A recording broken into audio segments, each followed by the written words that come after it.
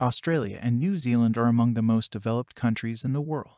Australia's reputation as an open, prosperous, and innovative economy makes us a leading and attractive destination for global business, continuing to outpace other advanced economies. Australia is considered a wealthy nation with a market-based economy that has a comparatively high gross domestic product and per capita income. We will show new Australia MEGA projects that we did not mention in previous videos. Melbourne will soon gain an eye-catching addition to its skyline, with the construction of a new, extremely tall skyscraper. Not only will this mammoth high-rise building be the tallest in city, it'll be the tallest in the country, standing at a whopping 365 meters tall. And that's not the only record it'll break. The skyscraper will include 15,500 sqm of landscaping with 30,000 plants on its exterior, making it the tallest vertical garden in the whole wide world. This gargantuan high-rise building is called SBNK, and it'll be built on the junction of City Road and Southbank Boulevard, right next to Melbourne's current tallest building, Australia 108. It'll be made up of two towers, one taller than the other, but the shorter still rising to an impressive 288 meters. And what will be inside these two towers? Well, just about everything and anything you could imagine. It's pretty much going to be a mini vertical city. Southbank is Brisbane's premier lifestyle and cultural destination. Located on the southern banks of the Brisbane River, its 17 hectares of lush parklands, world-class eateries, stunning river views, and hundreds of delightful events all year round make it the perfect place to relax and unwind.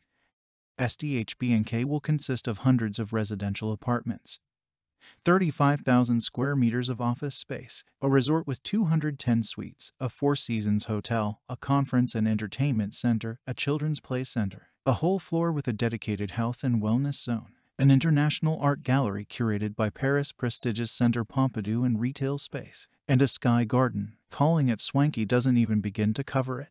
Square kilometer array. Australia will host SKA Low, which will have 131,072 antennas receiving low-frequency radio waves. Each antenna will be 2 meters tall and shaped like a Christmas tree. SKA Low will be constructed at Iniramana Elgari Bandara, the CSIRO Murchison Radio Astronomy Observatory in Western Australia. South Africa will host SKA Mid, which will be made up of 197 dish antennas receiving mid-frequency radio waves. In remote Western Australia, around 800 kilometers north of Perth, part of the ancestral lands of the Wajiri Yamaji, in the Australian Radio Quiet Zone to protect the telescope from radio interference from electronic devices.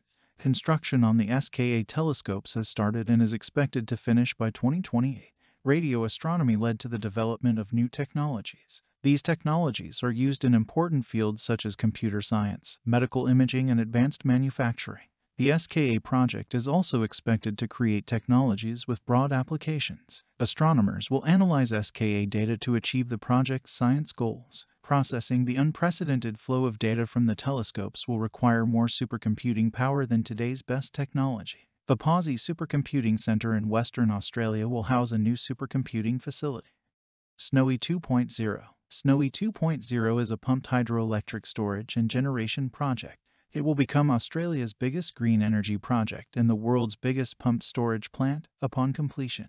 The plant is being developed with an estimated investment of $3.62 billion.